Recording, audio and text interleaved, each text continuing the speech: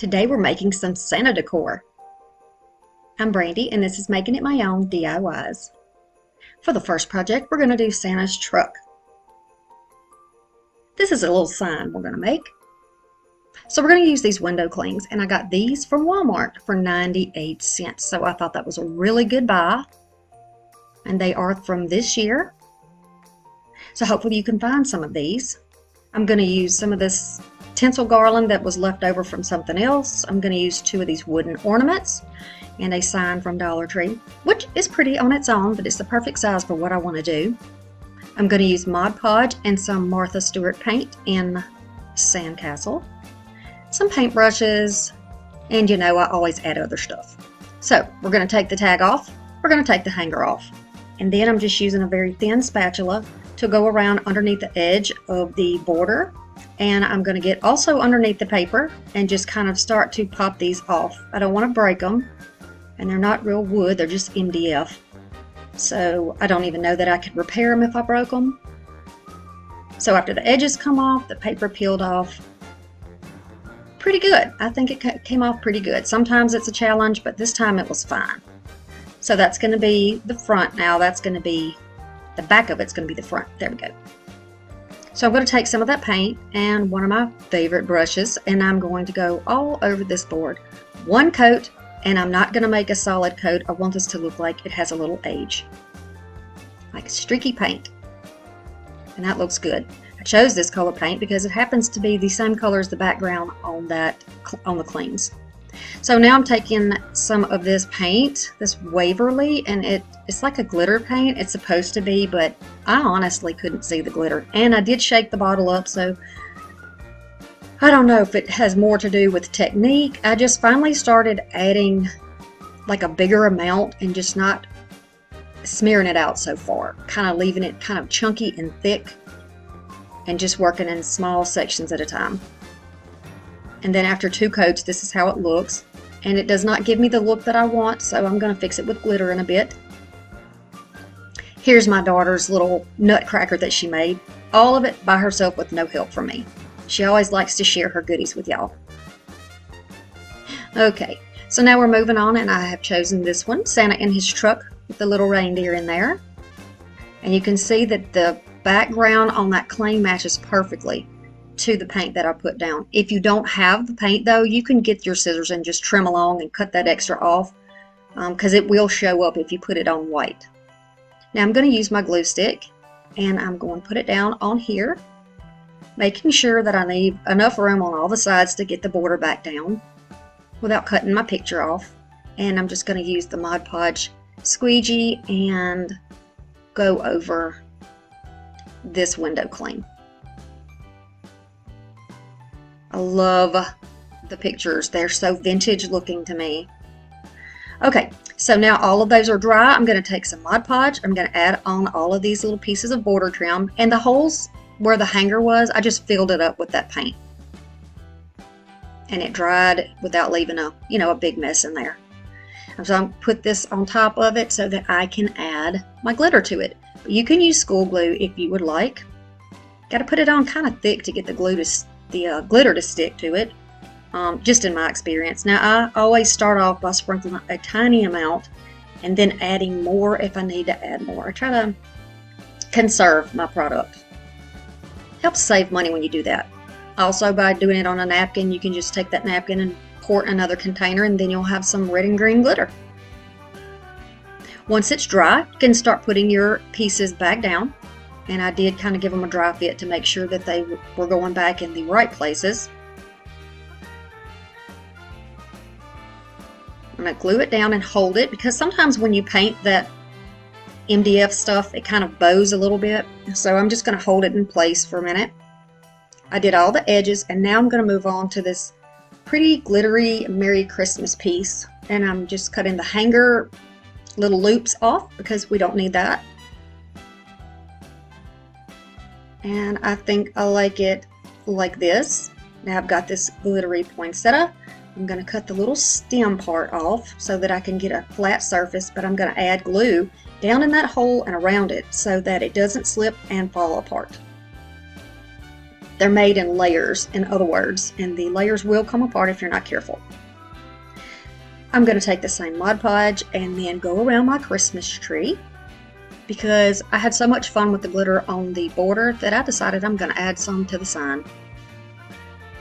You certainly don't have to do this if you don't want to. If you don't like the glittery and the busy and all that, you don't have to do it that way. You could certainly just have left it like it was.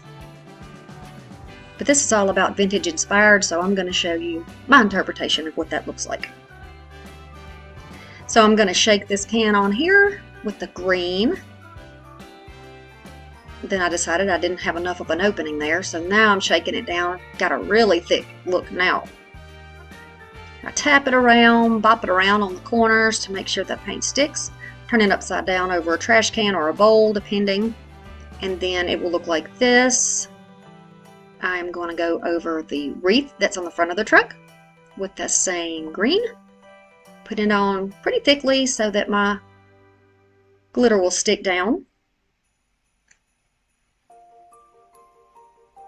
Same process, and I'm shaking the heck out of it. Shake it off, and then that's the coverage you're going to get. If you want a lighter coverage, then just put it on thinner. You know, you don't have to put the glue on as thick for the Mod Podge. I want to do a little bit of red on Santa's hat, so I just put a little Mod Podge on there. And you could always put a little pom-pom for the ball if you wanted to. You could do a little pom-pom on the reindeer if you wanted to make him Rudolph instead. You can take a dry brush and kind of push the pieces of glitter around. You can brush them off, or you can push them back into the glue, whichever way you want to do it. And when you get it cleaned up, it'll look like this.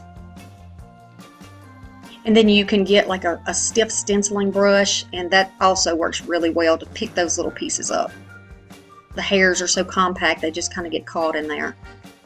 If you're worried about the glitter when you're finished with it, you can always spray it with some Mod Podge or clear sealer. Okay, so now I know that I want to put my flower in the corner, but I want to leave a little gap so you can see the bird in the top of the tree. He's peeking out of there. And then for this, I was thinking, how am I going to do this without getting glue all over the place? So all I'm doing here is just quickly adding little dots of glue, just lifting up a tad to add the glue here and there where it will be stable enough, but you don't see glue squishing out all over the place. You know, gonna keep it looking neat. And then there's a lot of space on that C to connect it down to the side. So here is my silver glitter, and I decided to go ahead and put some of that silver on the bumper of the truck and then on the lights. There's a little sign area there. I left that one open. Didn't put any on that. And remember, the more glue you put on, the thicker it's going to be. This did not have a sprinkle top on it, so I was really dumping a lot of it out. But don't worry, I saved my product, dumped it into a bowl. I can use it again. This is how it will look. And you see the truck already has little snowflakes on it. It was made that way. I think that looks cute like that. So I've decided that I really need to continue that silver along the running board of the truck. So I'm going to put it right here. It's the little step part. And then I put a little bit on the back bumper that is extending out back there. Right there. Okay. And then this is how it will look.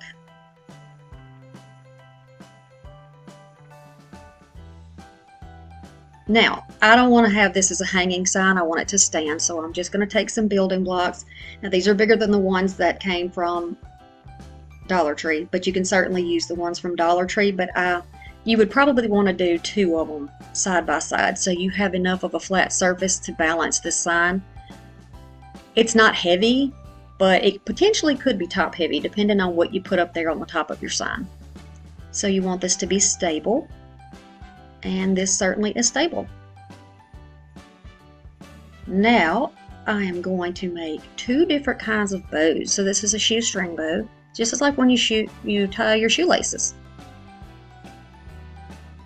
So I'm just going to pull those little ears or the loops of the bow, cut the tails down, and I think this will be cute right there on the front of the wreath.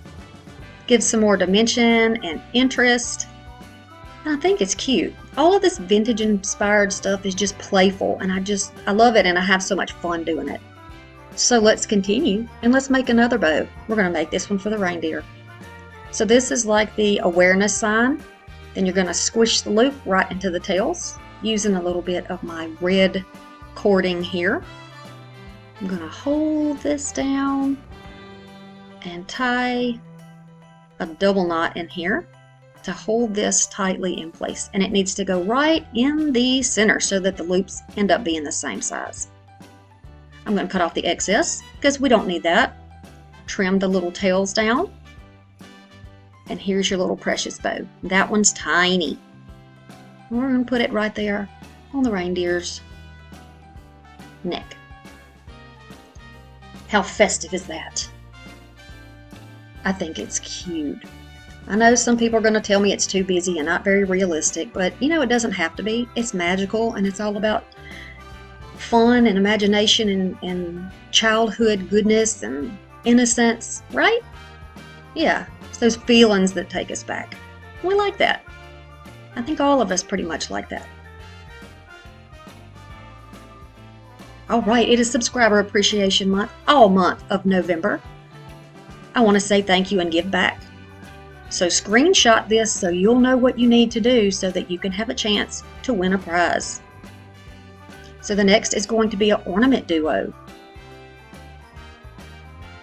I'm going to take these two ornaments that I showed you in the beginning. I'm going to take that same paint and give both of these one coat of that sandcastle paint.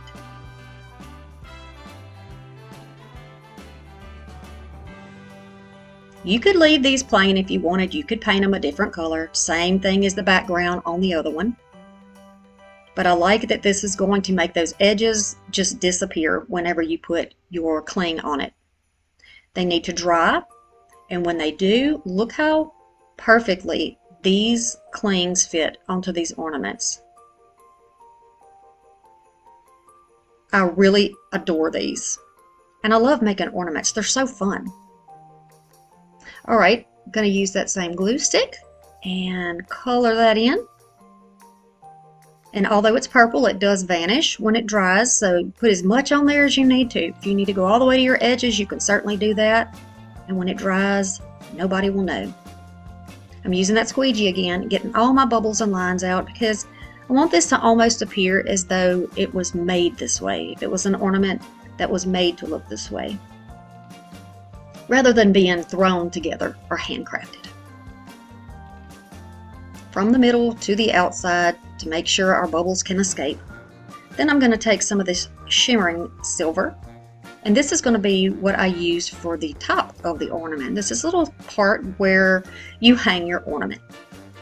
You can use gray if you want to use gray here, or you don't have to paint it at all, but I knew I was going to use silver glitter on the top, so I didn't want it to, you know, anything to show through and look cheap. I wanted it to be nice and richly colored. So now I'm just going to use a little brush from Dollar Tree, and I'm kind of stippling it on, just kind of pouncing it up and down. And I'm going to do it on both of them, all the way to the little edge of the line there. Try to keep my lines kind of straight there because that's where our glitter is going to cling. And I'm going to tap some of this off. I really need to put this in a salt and pepper shaker or something because I am making a teetotal mess.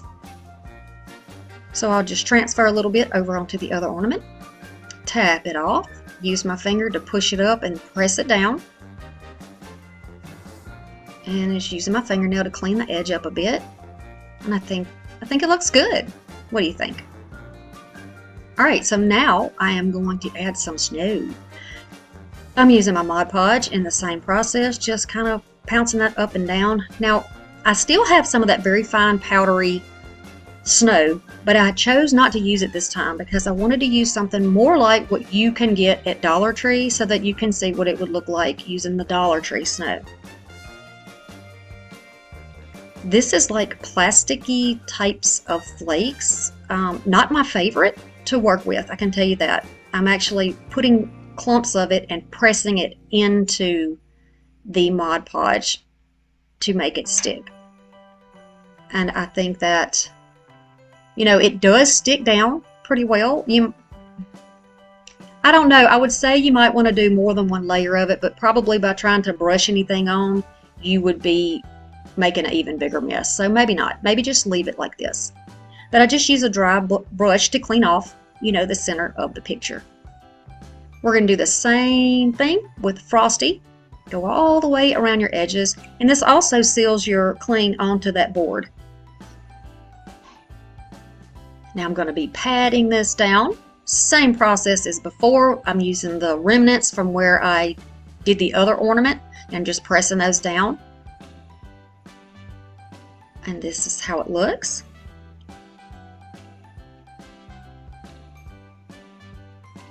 Now we're going to make hangers. So I'm going to take that tinsel, and this came off the Santa boots. If y'all haven't seen my video where I made the Santa boots, this is what I took off, and this is why I save everything. I think this makes the best little hanger.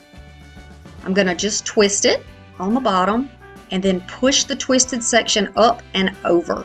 So now that loop is kind of locked in place and nothing is going to slip out. And we'll do the same thing again with the red. I'm going to hold it at the bottom, twist those pieces around, push it up and down, and it's going to kind of lock that into place. It's also going to leave you a thicker section to put your hanger down in the glue. So take that little knotted section of it and press it down in there. And do the same thing with the reindeer ornament. And press that one in place. Protect your fingers now if there's any question. You can use pipe cleaners here too if you need to, or you could use some type of cording. This cording I got from Goodwill.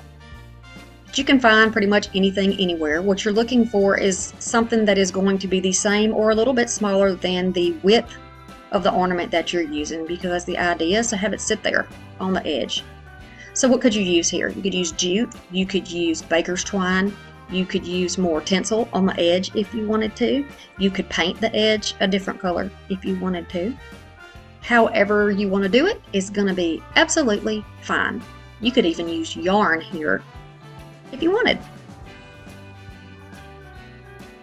We're going to go all the way around, and I'm just putting it as close to that edge where the snow is as possible.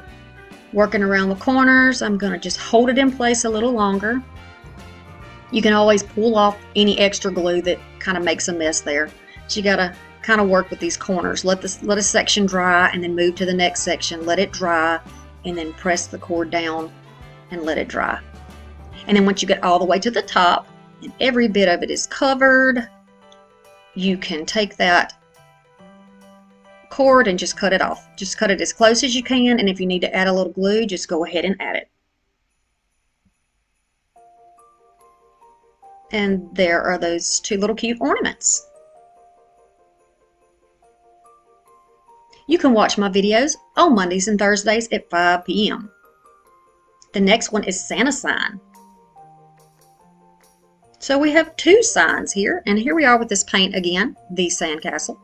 We're going to use some more of this tinsel. This little fall sign from Dollar Tree, and I'm using this one because of the green.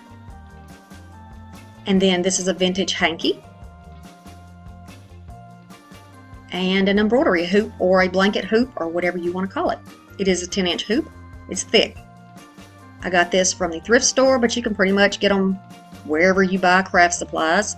I'm going to add this down in the middle, and the goal here is to get the paint on the inside of the ring and on one outer edge. Because this is going to be on the inside, you don't have to paint the outside, you'll never see it. I'm going to add this hanky right down. Well, it's a hanky or a napkin, probably a napkin. And I'm going to press it down so you can't see the outside at all. What you can see is the painted inside and the edge. I'm going to screw it down so it's tight, and then I'm going to go around and try to cut off just a little bit of the extra, because it helps me to be able to work with the fabric if I don't have so much to move around. I'm going to put little slits around the block where it attaches. and then glue that section down.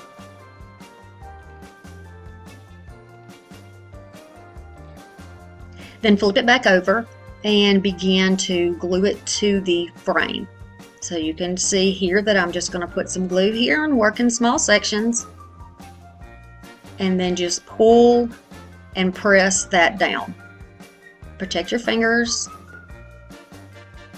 My glue, for whatever reason, is not really hot right now. I can't feel it, probably because it's freezing cold.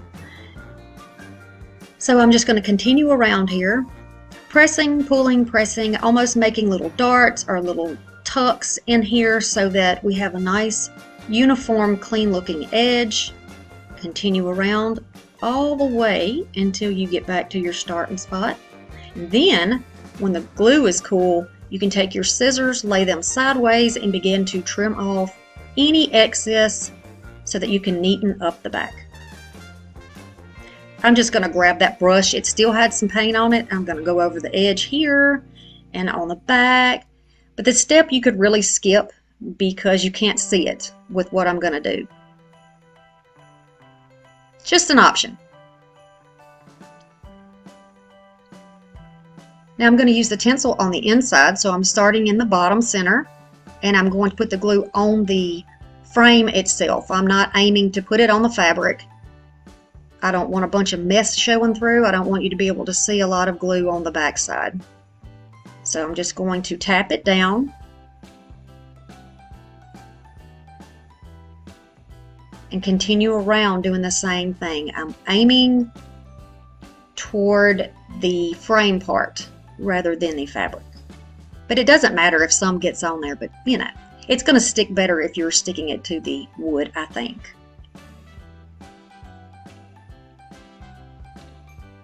Continue along until you have this completely all the way around there. What else could you use? You could use rope, you could use yarn here, you could use a different colored tinsel here, you could use fabric. If you don't have what I have, you can use a fabric from the Dollar Tree.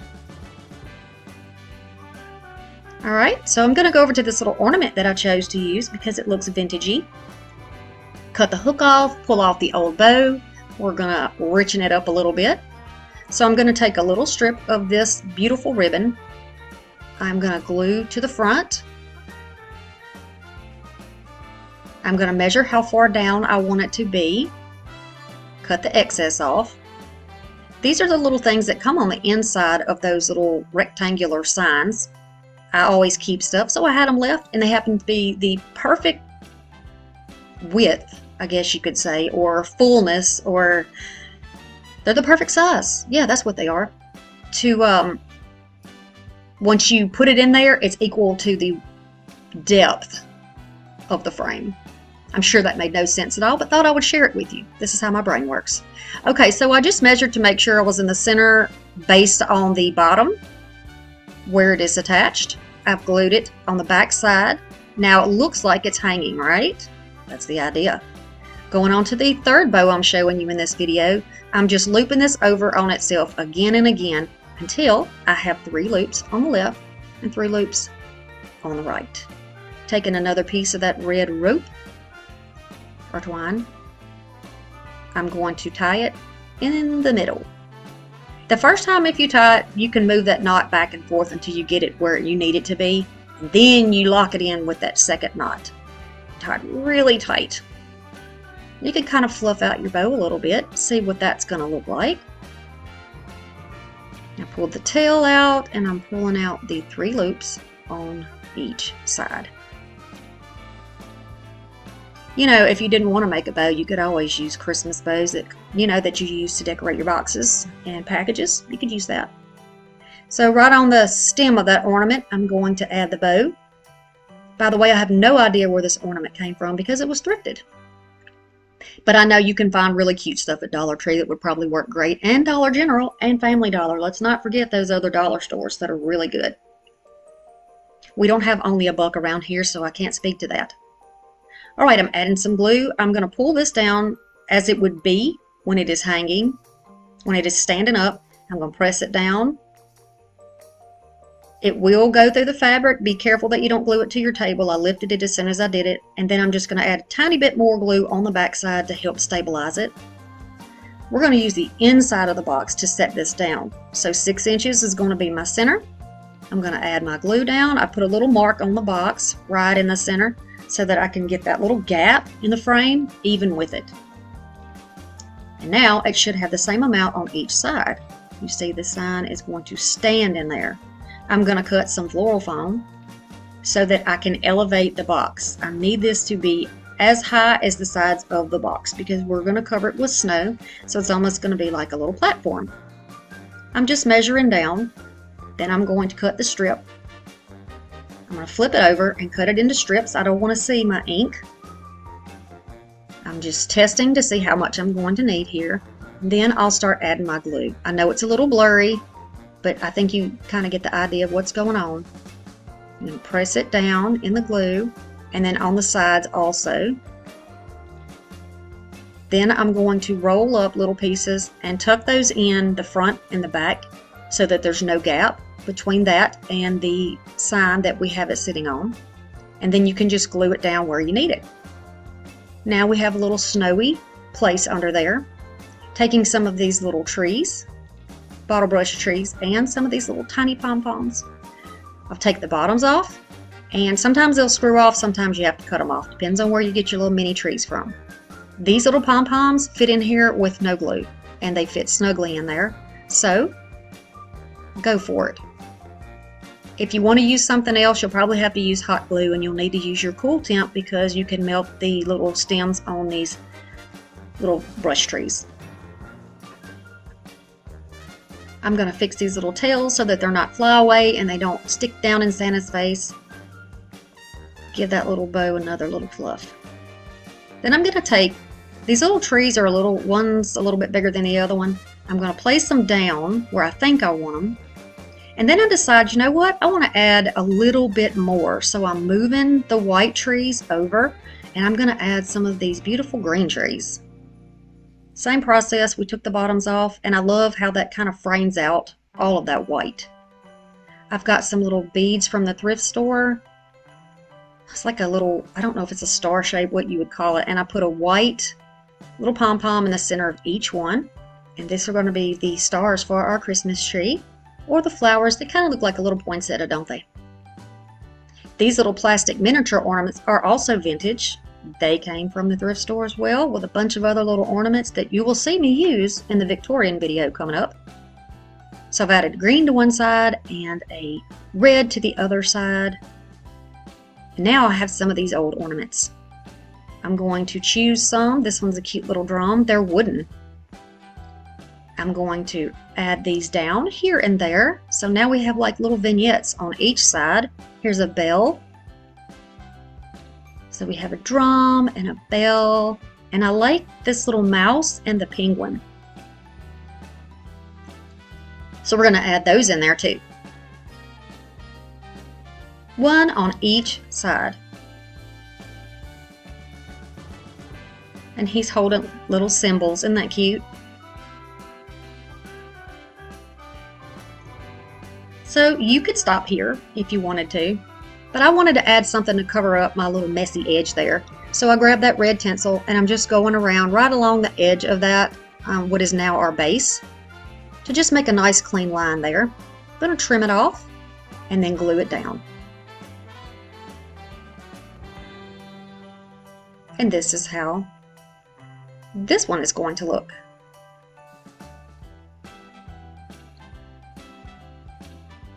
There's so many ornaments in that bag. I have so many cute little things that I found.